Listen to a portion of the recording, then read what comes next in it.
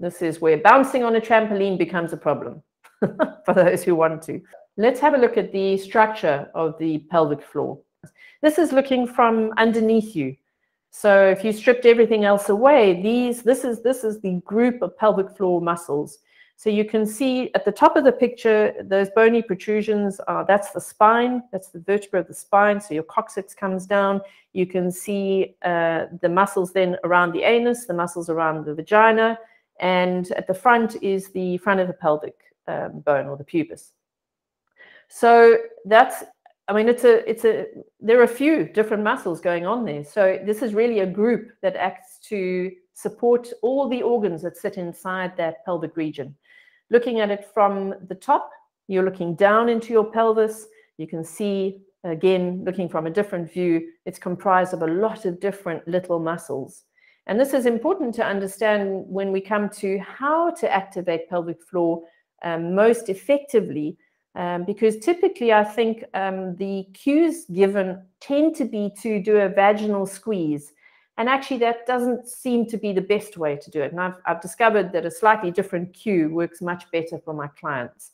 It's a group of muscles. It's not one muscle. It's a sling, and it runs. You can see it runs from the back to the front.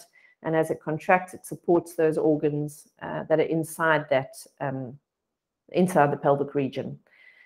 Now, when you breathe, if you breathe correctly, and when I say correctly, I mean diaphragmatic breathing, your diaphragm and your pelvic floor should work very much in a coordinated manner. And that's what I'm going to talk you through today.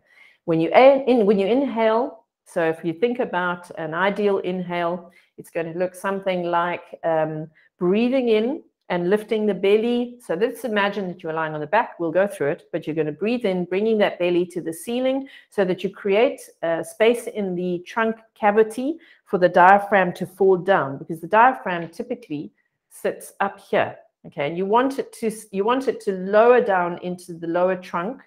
Okay, you want to give it space so that those lungs can fill. There's no good trying to fill the lungs if the diaphragm is sitting up here.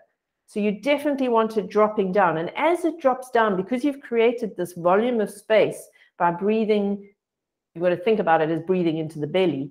As you create that space, you allow the diaphragm to settle down. And because of the pressure now, it's going to push that pelvic floor down as well. Okay? So the two of them are going down this way. As you exhale, you're doing the reverse. So the diaphragm recoils back up and the pelvic floor contracts again. So these two should be working together, and they're often not, because we're breathing shallowly. So we tend to just breathe here. Nothing's happening. The diaphragm's still locked up exactly where it was, which means the pelvic floor is not being used.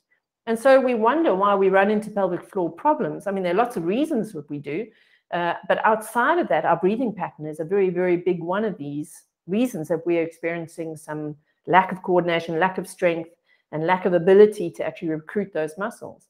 Also, when the pelvic floor is working well, obviously good control of urination, good control of bowel movements, and a much better experience with sex.